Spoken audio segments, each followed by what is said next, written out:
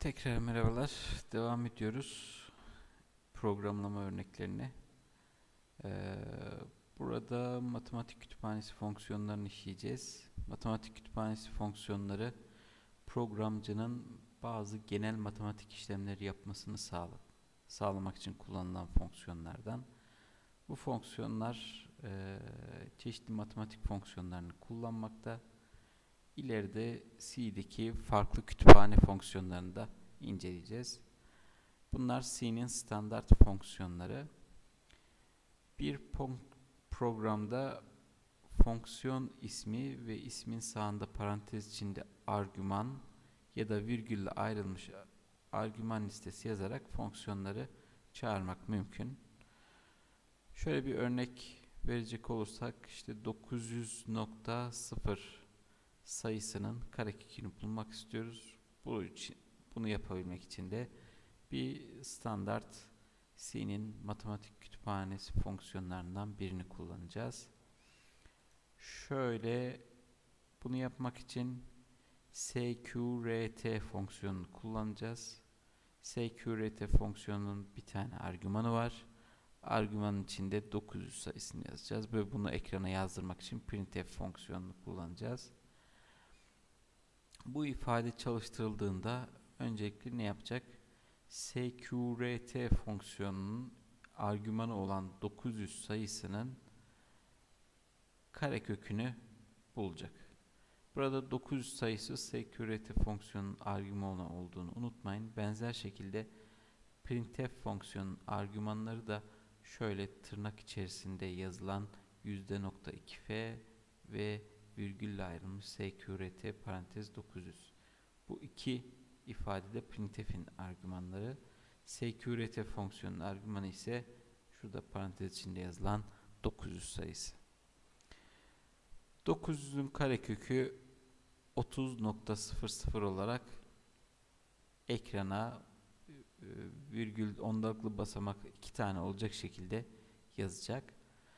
Sqrt İngilizce square root'tan geliyor. Karekök demek. Square root ne yapıyor? Double tipte argümanlar kullanıyor. Eğer buraya tam sayı yazsaydık öncelikle bu tam sayıyı double tipe çevirecekti. Ve sonuçta da double tipte veri tipinde bize ifadeler sonuç olarak verecekti. Matematik kütüphane fonksiyonlarının hepsi double veri tipinde veri döndürdüğünü unutmamak gerekir. Buna dikkat etmek gerekiyor. Şimdi bunu bir örnekle yapmaya çalışalım. Biraz önceki ifadeyi bir programda yazmaya çalışalım ve böylece bunun nasıl çalıştığını görmüş oluruz. Daha önceki yaptığımız programlardan bir tanesi. Bunun bazı kısımlarını alacağım ve bir şablon oluşturacağım. Şablon için şöyle diyeyim, şurayı alayım.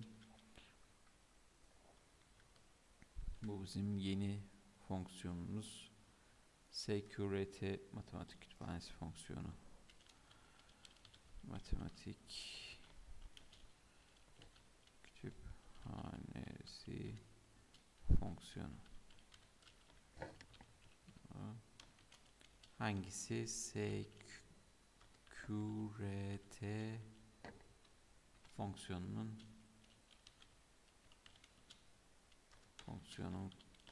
kullanımı. Evet.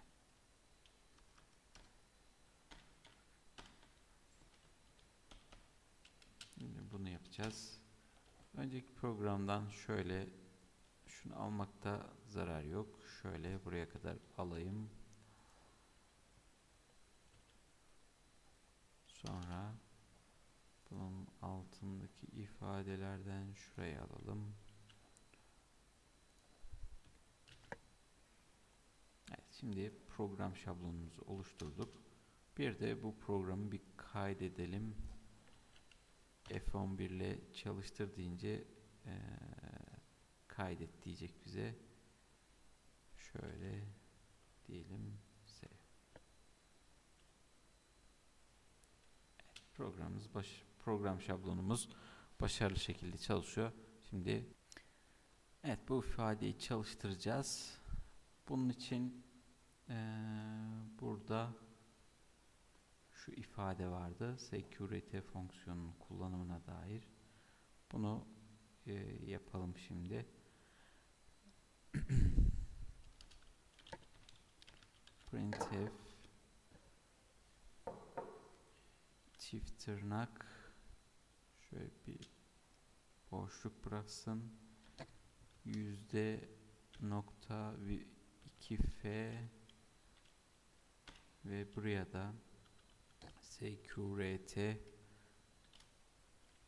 900.00.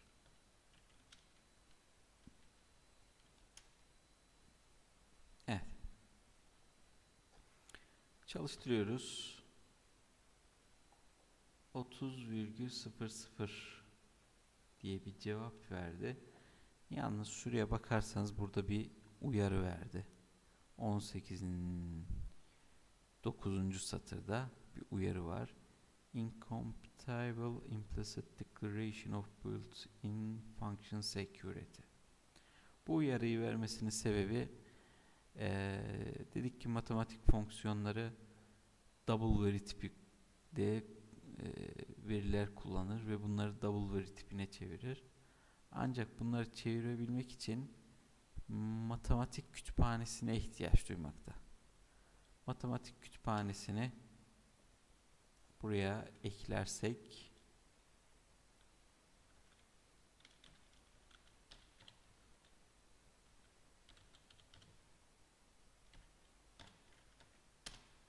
sorunumuzun hallolacağını düşünüyoruz. Çalıştırdık. Bu defa uyarı vermedi. 30,00 ve düzgün bir şekilde çalıştı. Şöyle diyelim. 901 yapalım bunu. Bu haliyle çalıştırdığımızda 30,02 sonucunu verdi. Şuradaki matematik kütüphanesini iptal edersek ne verecek? 30,02 ve yine bunu çevirirken sıkıntı yaşadığını söylüyor. Bu nedenle matematik kütüphanesini istiyor. O yüzden matematik fonksiyonlarıyla çalışırken mutlaka matematik kütüphanesinde koymak gerekiyor diyoruz. Şimdilik bu kadar. Matematik kütüphanesi fonksiyonlarına devam edeceğiz. Görüşmek üzere.